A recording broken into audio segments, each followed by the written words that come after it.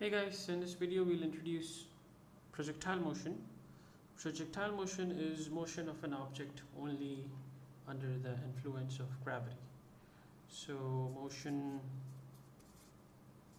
only under the influence of gravity. So, and what do we mean by that? So we mean that, let's say I have a ball over here, right? Now I can move this ball as long as it is in my hand. It's not exclusively under the influence of gravity, right? Now I can move it with a constant velocity. I can shake it. I can, accelerate it as at any rate I want, depending on my strength, of course. Now if I let it go, now as long as it was in between, so when I let it go, it was only under the influence of gravity until it hit the table, right? So during that part of the motion, it was only under the influence of gravity, and of course we are ignoring air resistance, right? So this is like a basic introduction to projectile motion. So we will ignore air resistance, okay? So so we'll ignore air resistance. And it's a good approximation, like for spherical objects like this, the effect of air resistance is very small, so we can definitely make that approximation. So when I let the ball go and ignoring air resistance, the acceleration of the ball is negative g, okay? And the negative sign here means that acceleration points down, okay? So the convention is that our coordinate system, the most common convention is that downward is negative, upward is positive. So that's the convention we'll use, okay?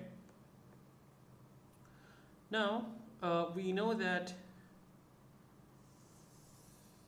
if an object, so now this ball moves with constant acceleration, right?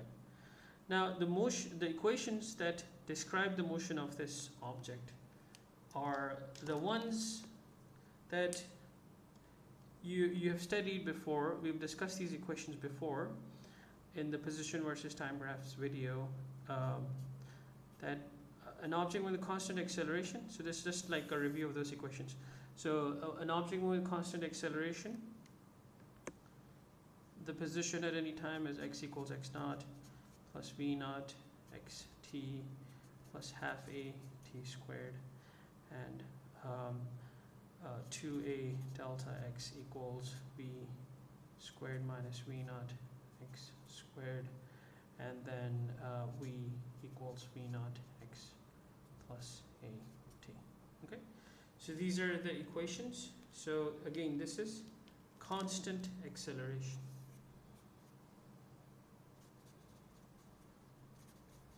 Now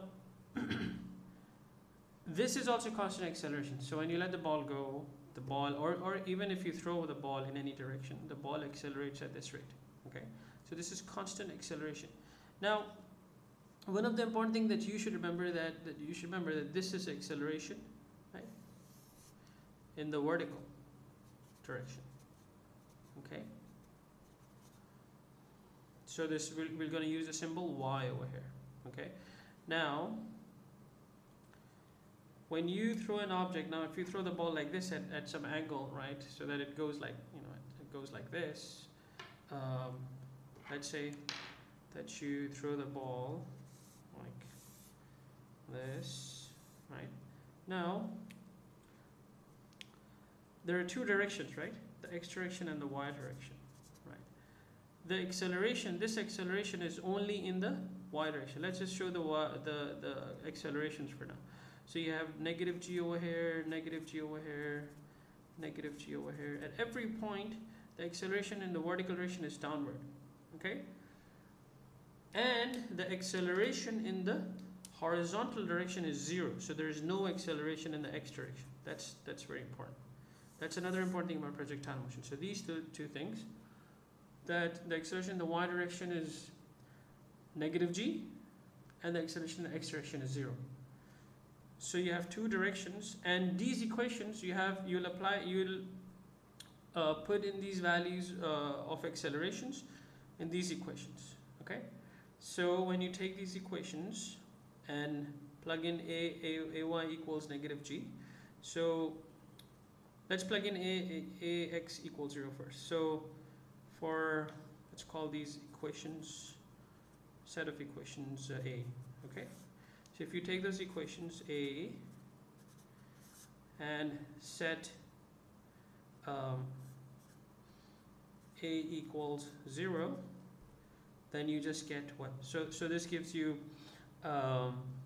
this is 0, so this gives you x equals x naught plus v naught xt, and this, so this is 0, so you just get v squared equals v naught squared. This is equal, so this is equal to 0, so you get v equals v naught. So these two equations are trivial, they just say that the velocity doesn't change. So the only equation that you get for the x direction, I'm just going to write this as delta x minus x naught equals v naught xt. So delta x is x minus x naught. Okay, so that's your x equation. Okay, so this equation is only for the horizontal direction. Okay, and now if you take equation, the set of equations a, and then you set, let's use a different color for that. So if you set a equals ay equals negative g, then you get your y equation, you get your vertical equations. Again, this is the horizontal equation, then you get another set of equations for the vertical direction. So you get y equals y naught plus v naught yt minus half g t squared. So that's the reason I'm doing it this way, is to emphasize that there are no new equations. You already know these equations. These equations are typically introduced in the second chapter of books, right? And then you move on to vectors, and then you use the same set of equations in two independent directions, and you bring together the physics using vectors. Okay.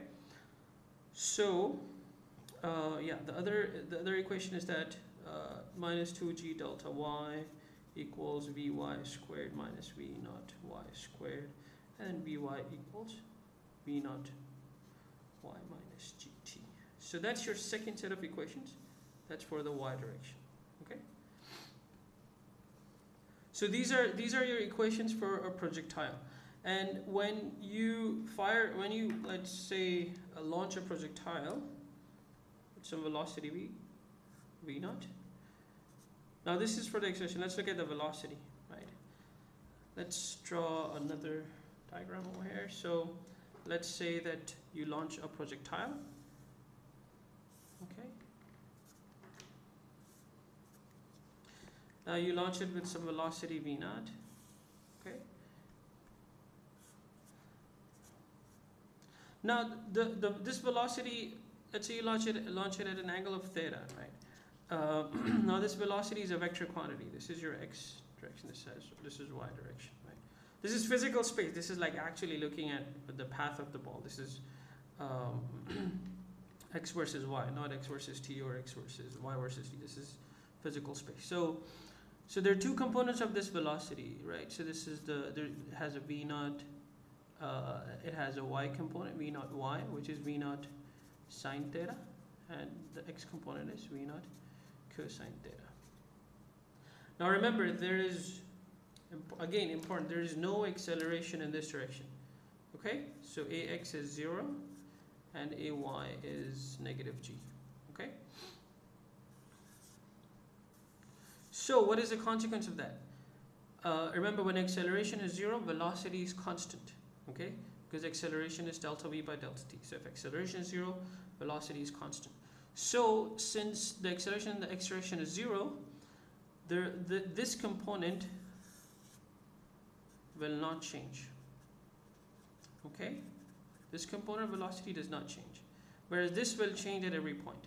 Okay, so if you draw the velocity vectors, so let's say that the velocity is over here, it's in this direction. Let's say it's in this direction. Okay, and then over here it's in this direction. Okay. Now as you so this guy has an x component, and this has a y component, right? So this is again still v naught x and this is Vy, and this is different from this V naught y. Okay, and the one of the important thing about this point at the top is that Vy is equal to 0. Okay, whereas this is the blue arrow is just V naught x over here. So it's horizontal. This is only the horizontal velocity, and then you have another component over here, V naught x, that's still the same, and Vy is negative now.